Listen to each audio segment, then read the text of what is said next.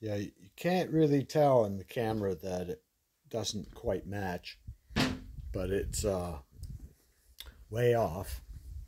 And I fixed my tape in the odd spot where I had the paint run down over it and cleaned up and inspected it good. Anyway, I'm sanding it down, and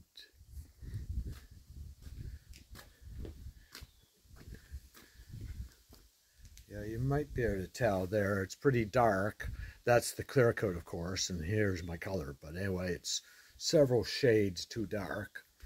And thinking about it, I kind of like the brighter there for a day or so, but I don't want this car to be the gaudy bright yellow. I don't want the bright yellow. I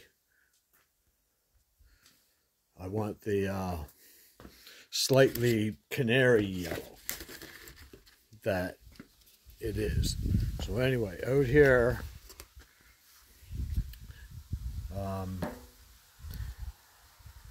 yeah, I don't know if you can even see it, but right here, I mixed some paint together. That was my first batch. It's a little too light, and I put a little more yellow in it. Anyway, that matches pretty close, like way darker, or like this is way, way, way darker. So that white quart that I have and the 2.5 quarts of the yellow I have left over, I'll be mixing together in another day or two. That and this, I'll be mixing together and matching it up, and then spraying 3 more coats on it. And this time when I paint, I'm going to have lights set up, and I'm going to use, there's a trouble light over at my mom's. I'll grab that. It's the fluorescent type, just like 8 inches or 10 inches long that you hold in your hand. So I'll be using that, holding the hose while I spray. One of the 2 reasons why I had so many runs, because I did have 5 or 6 or 7 runs here and there and everywhere. No big sags, just in around joints and stuff, was because, one, I couldn't see because I was going by feel, too dark in here, and I was always in my shadow. And the other one was not used to the gun. I find these upright guns, the trigger is, I'm not used to it, and it seems to be a little stiff.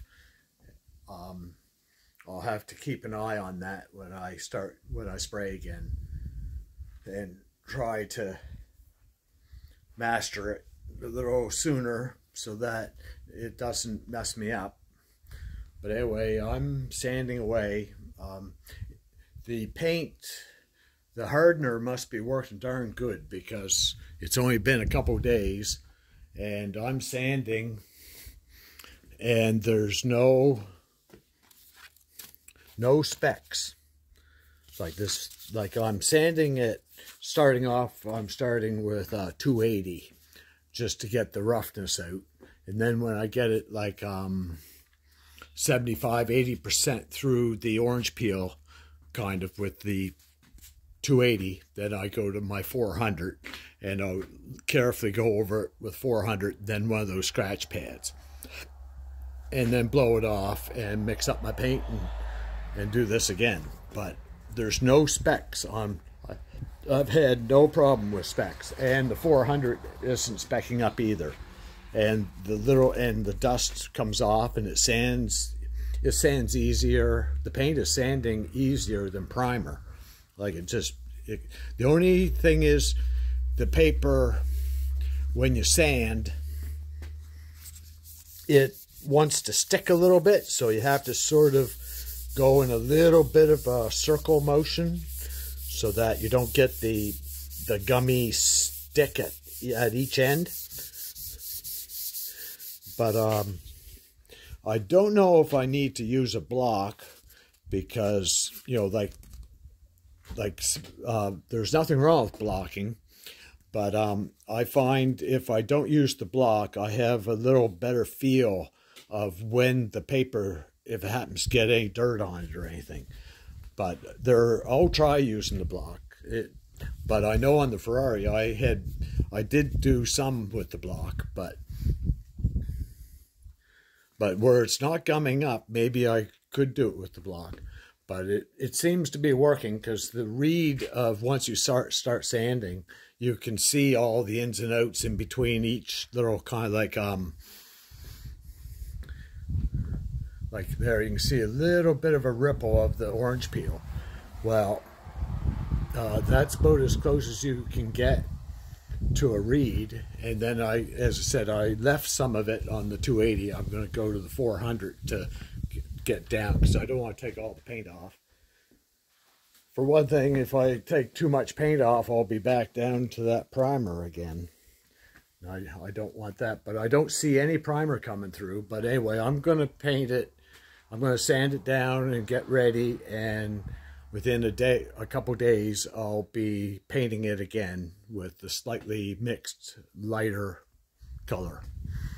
I don't want it to look this loud. I want this more easier going color. This is a little too rich for me. It kind of looks good, except for there's a lot of irregularities. You know, it's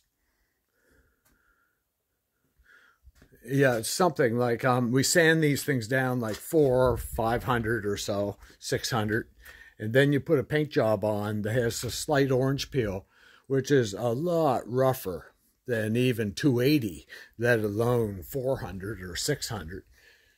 You know, unless you can put on a perfectly darn smooth paint job, you might as well sand with 280 and paint. Matter of fact, there's a chance that you wouldn't get it orange peel if you sand it if I painted this at 280 sanding, there's a chance that the sanding is rough enough that it manipulates the paint to follow the grooves instead of orange peel. So that's an idea, because there's a pretty good chance I'm not going to pull off a perfect paint job. And I don't like orange peel. I don't really mind sand scratches, so maybe I'll paint it at 280. But anyway, I usually follow through, at least with effort, to get to where I'm supposed to be. So I'll probably sand it with the 4 and then scuff it off with that 600 pad, but my paint job probably won't justify it. Well, anyway, this early in the day. I might be back a little bit later. Cat's sleeping. Good night.